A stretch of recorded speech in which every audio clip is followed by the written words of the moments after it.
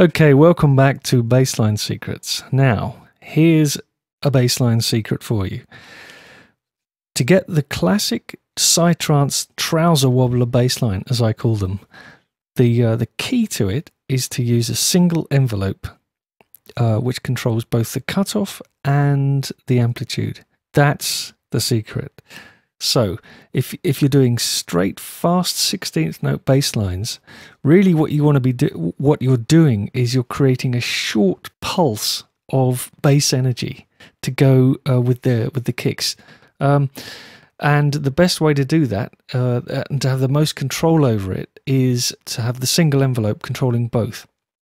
Because you get control over the percussiveness of the front end of the note with the envelope depth, and you obviously control how open or closed the filter is with the cutoff. And by tweaking the envelope, the decay on the envelope, and to a lesser extent the sustain, you control the shape of that pulse of bass energy. Sounds pretty metaphysical, but that's what you're doing, and that's the simplest, easiest way to get your hands on creating that kind of trouser wobbler bass line. Because in trance, in psytrance, kick's doing most of the low work, and to get fast 16s, you just want to be able to have maximum control over the shape of that pulse bass energy that's happening at a very fast rate between the kicks.